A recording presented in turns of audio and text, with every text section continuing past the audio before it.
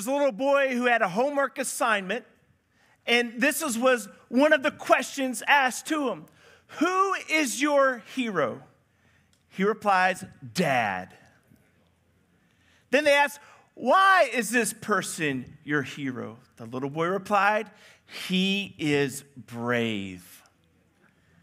Then they asked, is there anything that your hero is afraid of? The little boy replied, Mom. All right. Happy Father's Day to all the guys out there. We're so glad you're here. I do also want to take a moment to look at my father-in-law, Susanna's dad, and say thank you, great friend, mentor, and you've made me a better person, and I love you. Happy Father's Day to you. Yes, sir.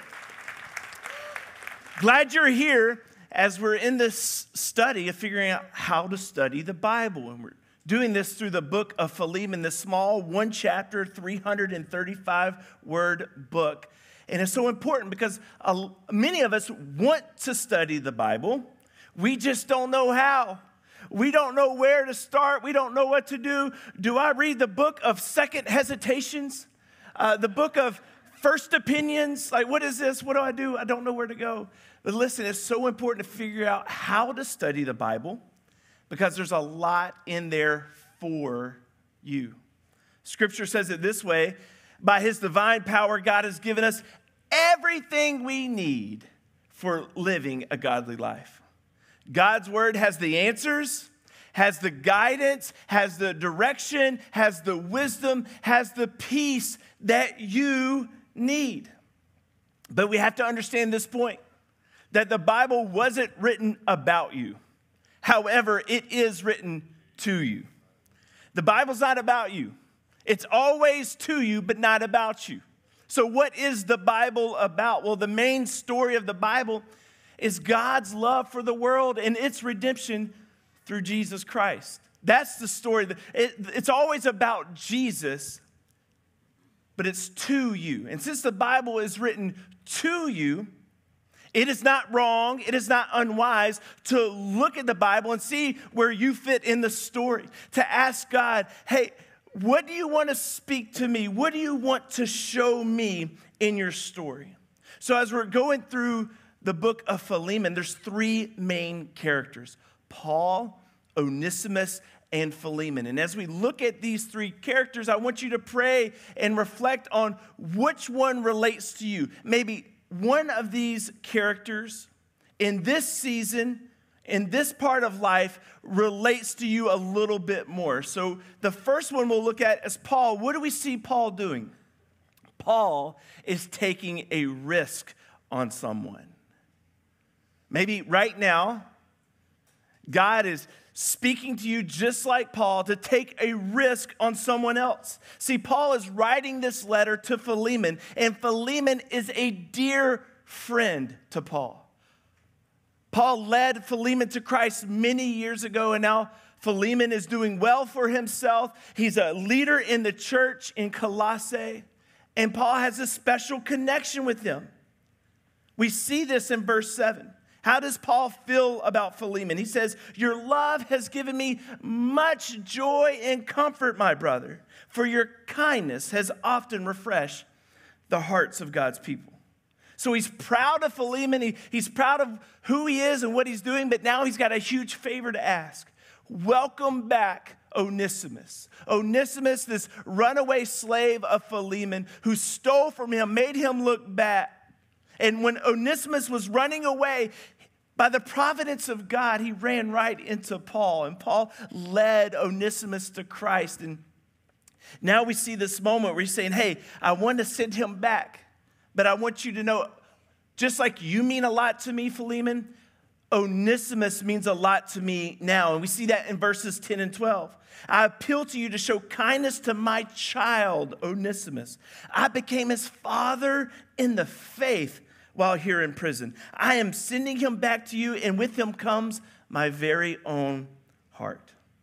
Onesimus is like a son to him. Paul's now a spiritual father, and he's so proud of the journey Onesimus has been on to restoration, to redemption. And you just kind of get this sense of the fatherly pride that Paul has for these two guys. And it makes me think of this story of the Phillies pitcher, Orion Kerkering, on his major league debut last September, and his dad, Todd, cheering him on. Check out this video. Orion hunting for his first big league strikeout. And he gets it as he fans Beatty with the slider, 2 down.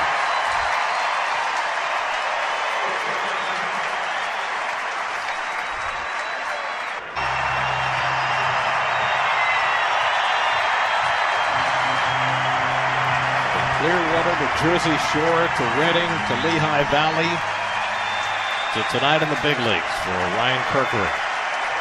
0-2 coming. And he struck him out with a slider. Kerkering begins his big league career with a 1-2-3 inning with a couple of strikeouts, and Dad couldn't be prouder. Hey, maybe there is crying in baseball.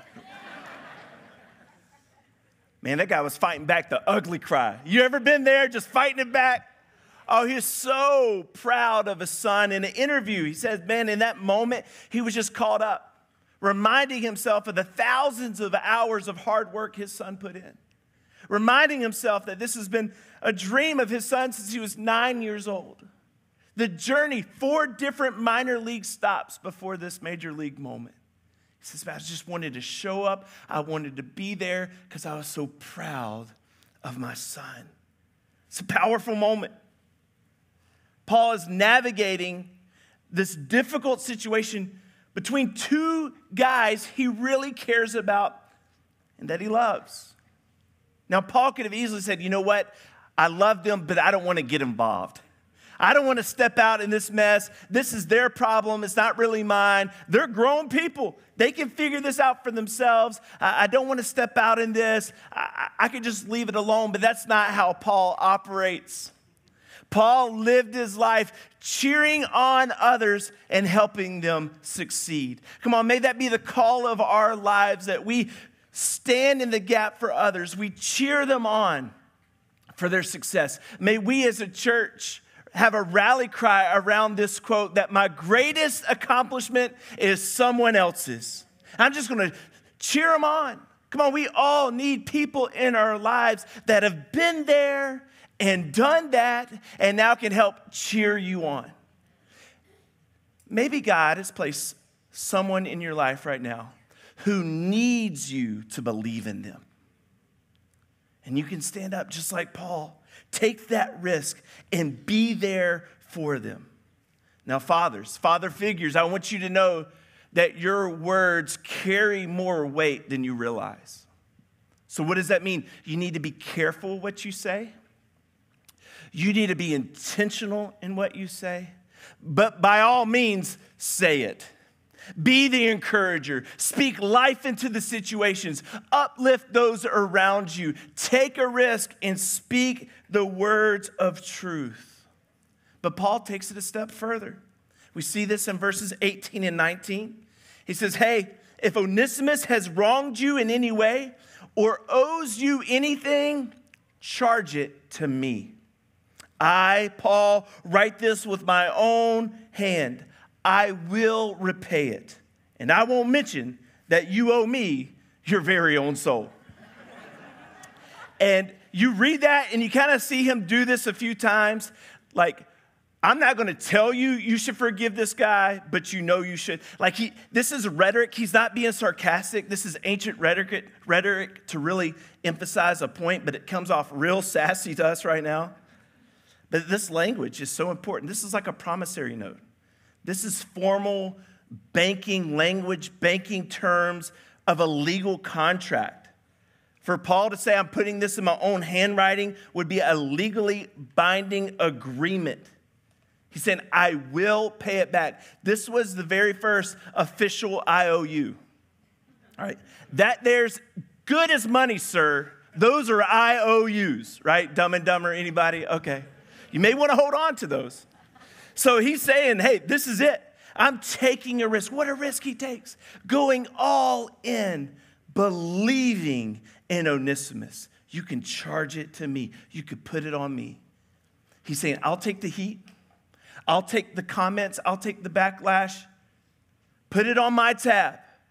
I'll pay for it. I'll show up. I'll speak up. He's with me and I got him. What a powerful moment of taking a risk on someone. Have you ever picked up the tab from someone else? I can remember a moment that I took a girl on a date in college, and I thought there could be some chemistry there, a connection, but on this date, man, the conversations were so hard. Every time I asked a question, it was just yes or no or the shortest answer possible. Then she was never asking questions about me. There was just one-sided dialogue. I'm like, man, I have misread this completely. There's nothing here. And after a while, you start thinking, let's wrap this thing up. It's not going anywhere. Like, there's no connection here. And in the back of my mind, I'm just praying, like, no dessert. Please, no dessert. I don't want to pay for it. I don't want to stay here any longer than I have to. So I'm thinking when the waiter comes and asks, I'll lead the way. And I'll say, no dessert for me. No, thank you. Did not work. Molten lava cake, please. Right? She wanted that dessert. And I knew the right thing to do. The expectation was set. I needed to pay for this meal. I didn't want to, but I felt like I had to. But when it comes to Jesus, he didn't have to, but he wanted to. We owed a debt we could not pay. Jesus paid a debt he did not owe. Jesus said, put it on me. Put it on my tab. I will cover it. Anyone thankful for Jesus who put his love on the line for you? Jesus believes in us. He risked his very life for us.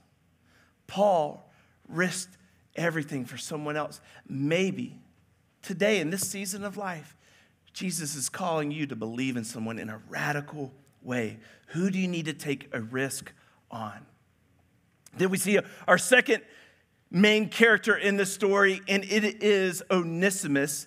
And this is for anyone who needs forgiveness. You are in need of forgiveness. Again, Onesimus, this slave who ran away, not only did he run away, he stole something most likely to fund his escape. And now he's a runaway thief. Now he's down and out. And if he is caught, Philemon would have every legal right to brand him with the letter F for fugitivus, which is where we get our word fugitive. Or he could be beaten, or law even said he could face death. This is serious. Maybe you're in need of forgiveness today. And I want you to know, when you need forgiveness, when you need a clean slate, when you need a fresh start, when you need a second chance, Jesus gives it to you freely. 1 John 1:9 says, but if we confess our sins to him, to Jesus, he is faithful and just to forgive us our sins and to cleanse us from all wickedness.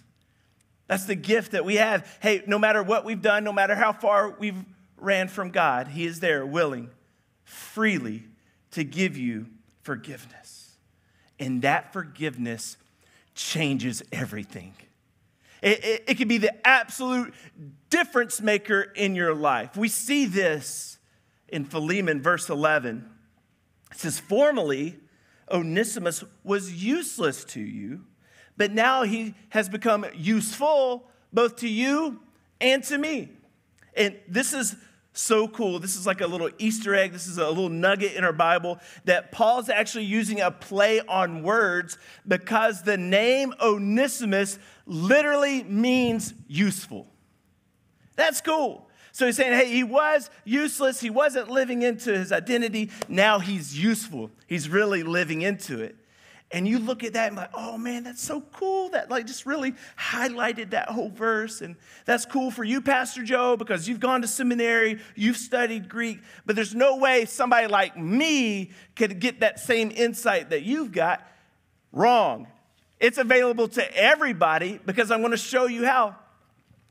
That little nugget was a footnote in your Bible. So you open your Bible as you're reading. Maybe you see a little letter in parentheses or a letter in superscript, and you go down to the bottom of your page and you would find this: Onesimus means useful. You got the tools too, baby. It's just you got to get in God's word, okay? It's there for you, and we're going to walk you through how to study the Bible, but pay attention to the margins and the footnotes of cross-references and nuggets like that. By the way, if you do not have a paper Bible, we have more here. We're giving them away. If you do not have a paper Bible, a hard copy Bible, we would love to give you one. One's translations ESV, NIV, or NLT. There's descriptions of what those mean. Go back last week's message to learn more about those different translation meanings, but that's for you for free. Thank you for your generosity. You can pick one up. Guys, you can get your socks. You can be styling on your feet and a Bible as you walk out of here today, so that's good. So we get this understanding that Onesimus means useful. So forgiveness means you aren't branded to who you were, but that you have an opportunity to live out the identity God declares over your life. That's powerful. Step into the calling. Step into the identity. Step into the name God speaks over your life. But let's go back to verse 11 one more time, because there's also this language I like of formerly and but now. Formerly you were useless, but now you're useful. The Greek words for formerly are pote. The Greek words for but now is denuni. The only reason I say that to you because those are cool sounding names. Pote and denuni. Come on, you cannot have denuni without the pote, everybody. You can't have the but now without the formerly. In formerly, though we like to run from it, we don't like to talk about our past, the formerly is part of your story that through the power of God working in you becomes a but now moment. So we need that formerly. We thank God for that formerly that leads to but now. And I want to illustrate this 30-second clip of a football play. Check it out.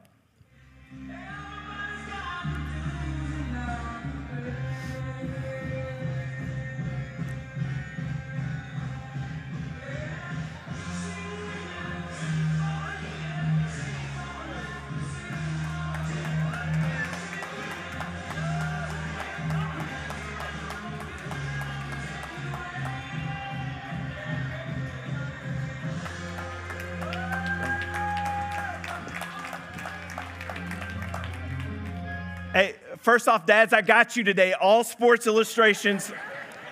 I got you covered. Got the music going on that, gets you hyped. Man, I love this. It's a great example of formerly, but now. Let's go back and look at it frame for frame. That first moment, the guy muffs the punt. That's a live ball. And now, listen, he's not running forward in life. He's looking down. He's running backwards. He's scrambling, trying to fix by himself the mistake he made.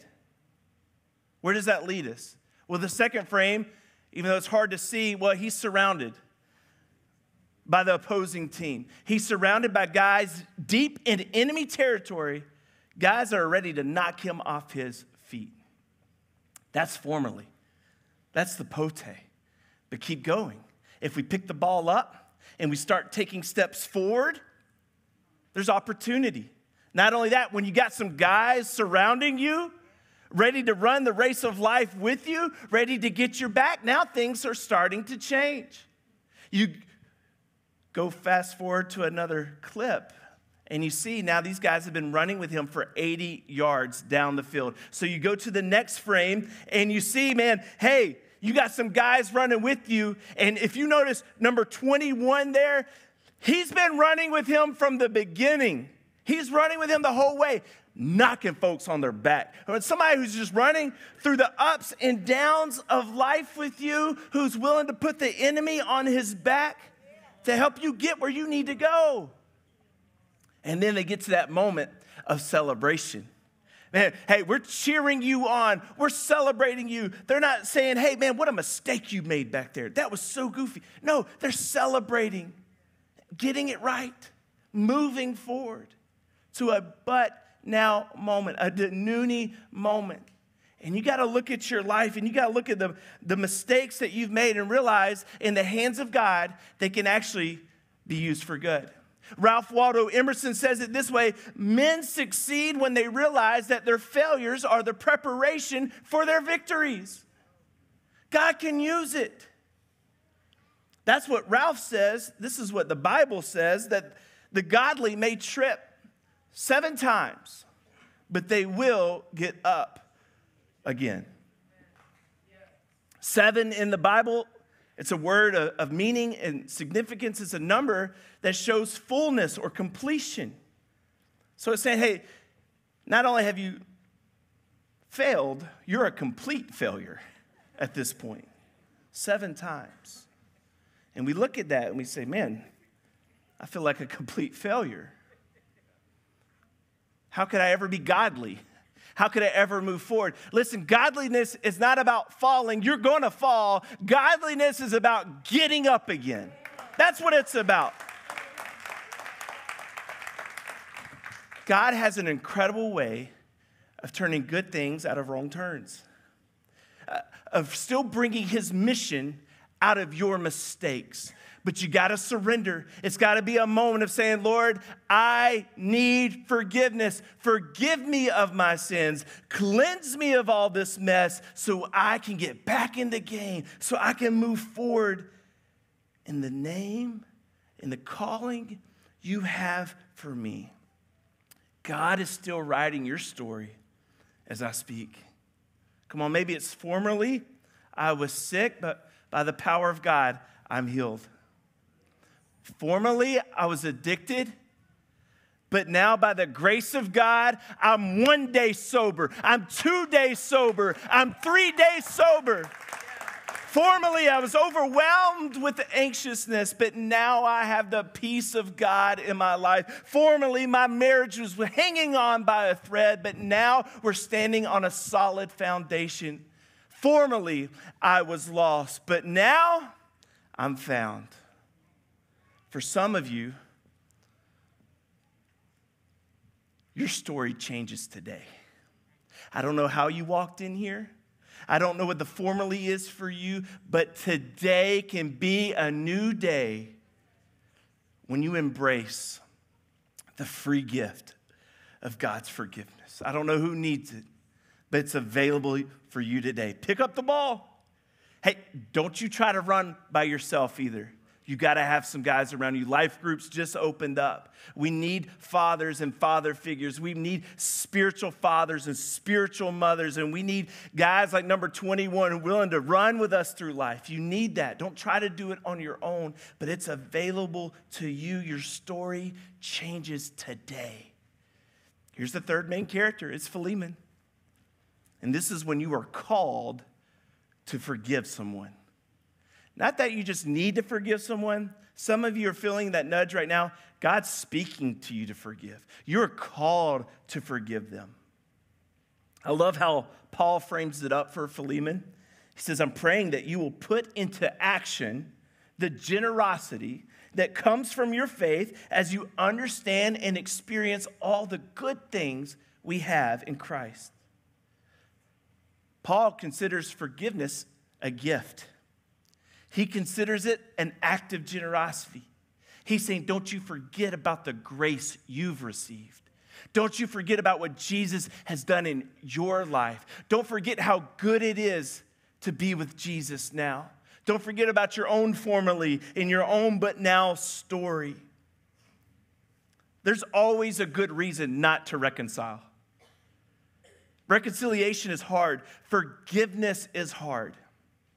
But this is personal. This is a family matter.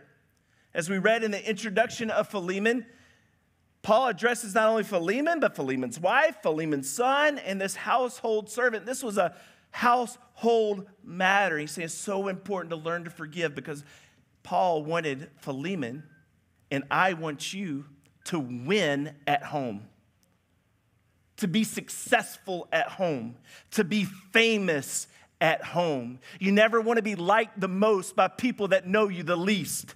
You want to win at home. He's saying you cannot do that without forgiveness.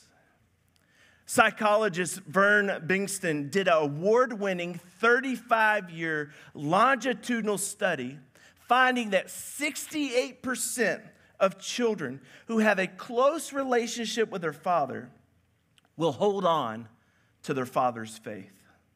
Translation, you model the love of Jesus at home and it sticks with them. It changes your family. It changes the trajectory of your family. Paul's saying, don't miss this opportunity to win in your home. Show forgiveness. He doesn't stop there. As you read Philemon, you notice how Paul addresses Philemon. He says things like this in verse 1 and verse 17. To Philemon, our dear friend and fellow worker, if you consider me your partner, welcome him as you would welcome me. This language of hospitality, of welcoming, of friendship. Again, Paul is using all of this as a play on words because Philemon, his name means to be a friend to welcome, to befriend. So he's saying, once again, calling out their identity, calling out who you are. You are a friend. You are someone with the gift of hospitality. So welcome this guy in. Paul's saying it needs to be your go-to reaction. It needs to be your spiritual instinct to befriend others, to welcome others, to forgive others. This should be just your natural reflex. When God says it, you do it. When God has called you to do something, you step out in faith and you do it. Dads, I fully believe you're equipped for that challenge. Come on, everybody knows that dads have great reflexes.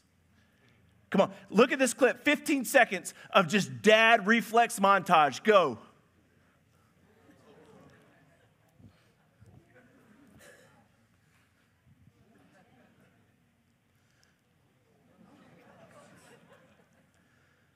Come on, with the baby in hand, give it up for dads. Come on.